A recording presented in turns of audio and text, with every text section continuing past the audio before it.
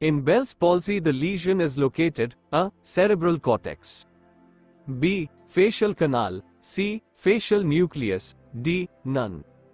And the answer is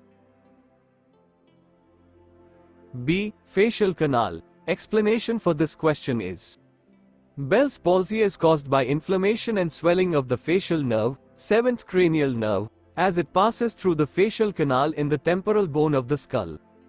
The facial nerve originates from the facial nucleus in the brainstem. It exits the skull through the internal acoustic meatus and travels through the facial canal in the temporal bone.